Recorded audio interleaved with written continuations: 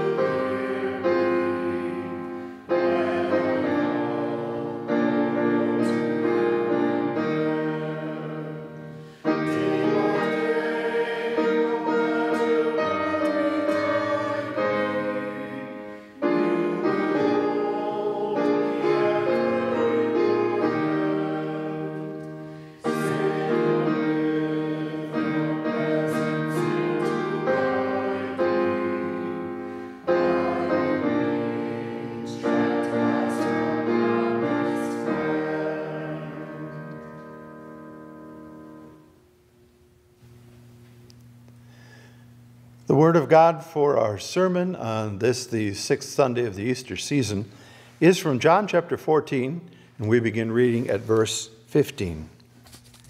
If you love me, hold on to my commands. I will ask the Father, and he will give you another counselor to be with you forever. He is the Spirit of truth, whom the world cannot receive because it does not see him or know him. You know him because he stays with you and will be in you. I will not leave you as orphans. I'm coming to you. In a little while the world will see me no longer, but you will see me. Because I live, you also will live. And in that day you will know that I am in my Father, and you in me, and I in you. The one who has my commands and holds on to them is the one who loves me. And the one who loves me will be loved by my Father. I too will love him and show myself to him. We bow our heads in prayer. Lord, sanctify us with your truth.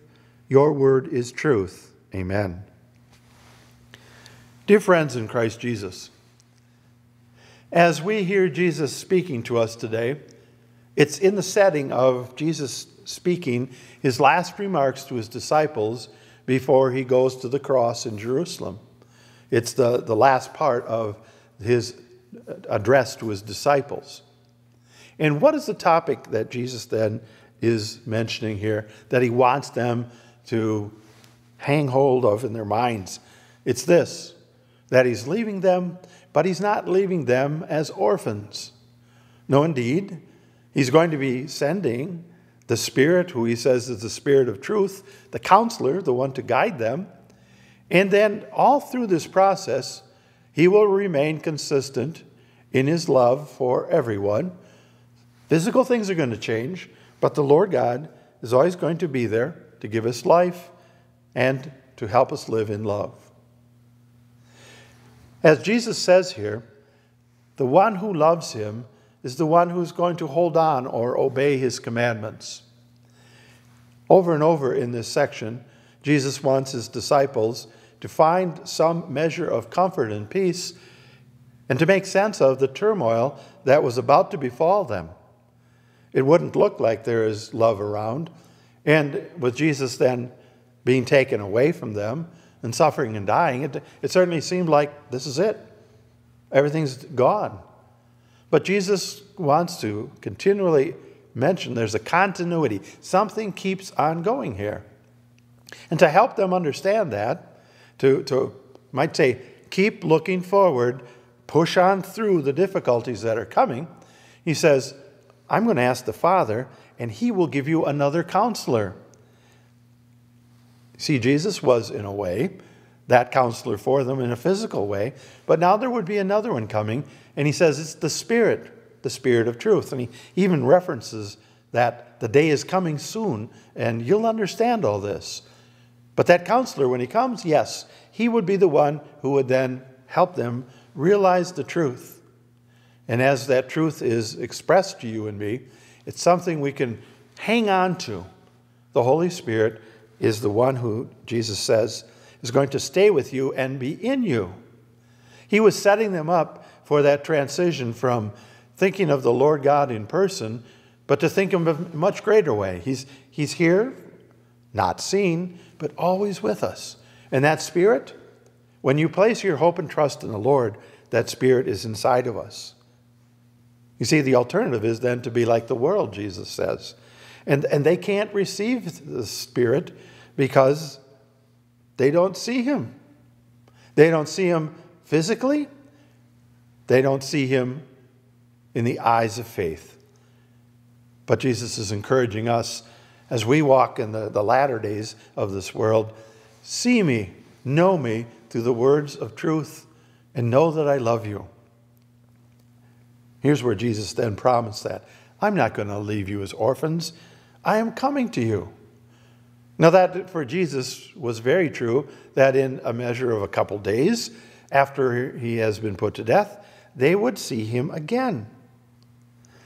But he says, when that time comes, that's it for the world. They're not going to be able to see him physically. They're going to have to depend, as we do, Or as Jesus said, blessed are those who have not seen and yet believe, because we can see him in the eyes of faith. And when we do so, we understand. When Jesus said to his disciples, because I live, you will live, we understand that really is meant for us too. We don't see Jesus physically, but we know spiritually that he has indeed come back to life, and that because he lives, we put our trust in him too. And we know that when our time is done, we will see that Lord in heaven. We just don't die and go into oblivion, or worse yet, die and then be sent to hell. But by faith in Christ Jesus, we can look at death and say, it is that doorway through which we go to be with that Lord in heaven. Now, how that is proven to us is because of that day, says Jesus. The day that he's talking about is Pentecost. And we're going to celebrate that in a couple of weeks. But Pentecost always reminds us that, you know what? God has kept his word.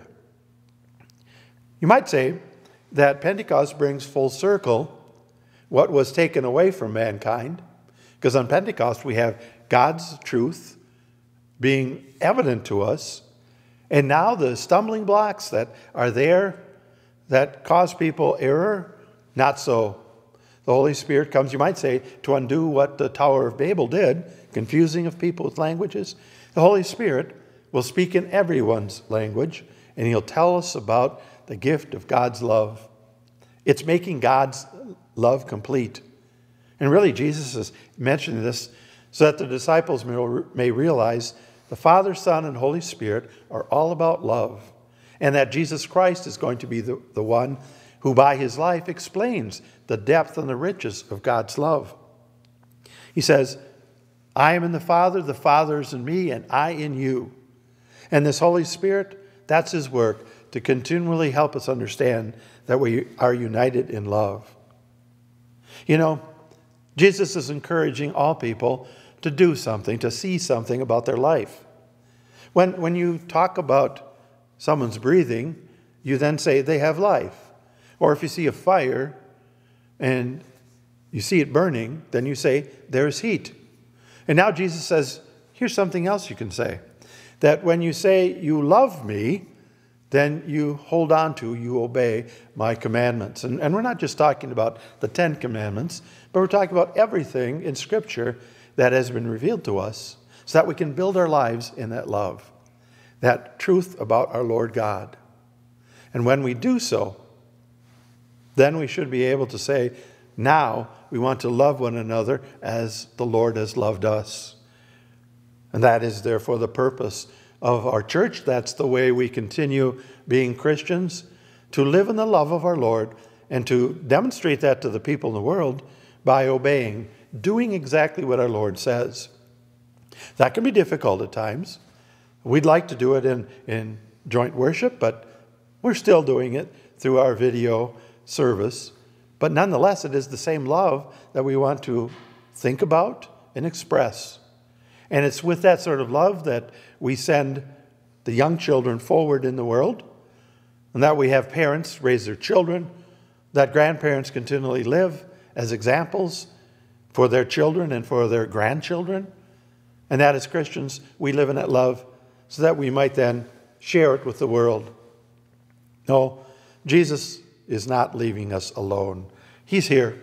He's in our hearts, and we pray he be part of everything we do. To that end, we ask for God's blessings and commend ourselves to his love. As you live in a difficult time or in a joyous time, do it all to the glory and praise of our Lord. Do it all in love for him. This is our message today. We will join together now in expressing our loving faith in the Lord using the words of the Apostles' Creed. I believe in God the Father Almighty, maker of heaven and earth. I believe in Jesus Christ, his only Son, our Lord, who was conceived by the Holy Spirit, born of the Virgin Mary, suffered under Pontius Pilate, was crucified, died, and was buried. He descended into hell. The third day he rose again from the dead. He ascended into heaven and is seated at the right hand of God the Father Almighty. From there he will come to judge the living and the dead. I believe in the Holy Spirit, the holy Christian Church, the communion of saints, the forgiveness of sins, the resurrection of the body, and the life everlasting. Amen.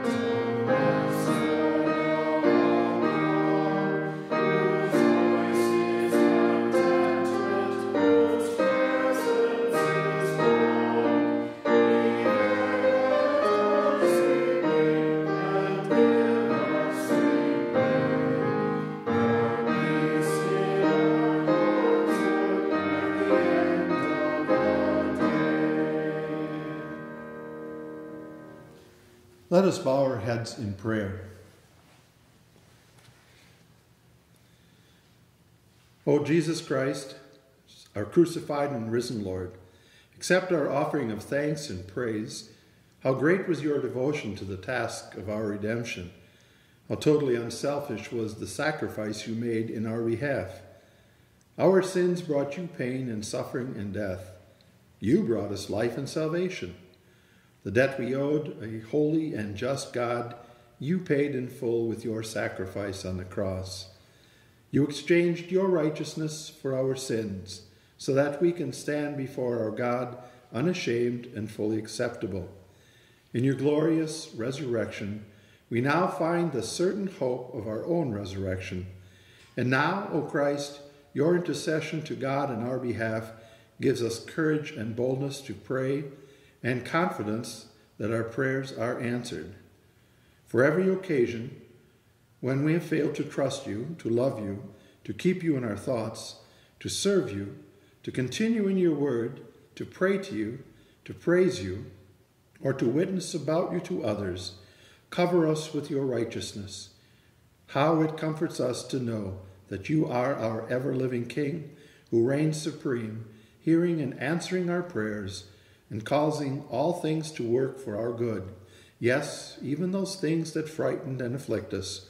All praise to your name on earth and in heaven, precious Savior Jesus Christ, who has also taught us to pray, Our Father who art in heaven, hallowed be thy name. Thy kingdom come, thy will be done on earth as it is in heaven.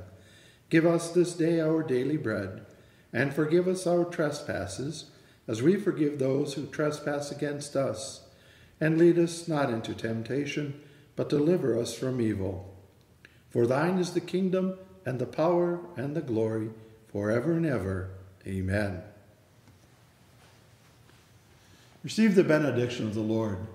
May the grace of our Lord Jesus Christ, the love of God, and the fellowship of the Holy Spirit be and abide with you all. Amen. This will conclude our service here this morning. Stay tuned. On Thursday, we will have our Ascension service. There will be no Wednesday devotion.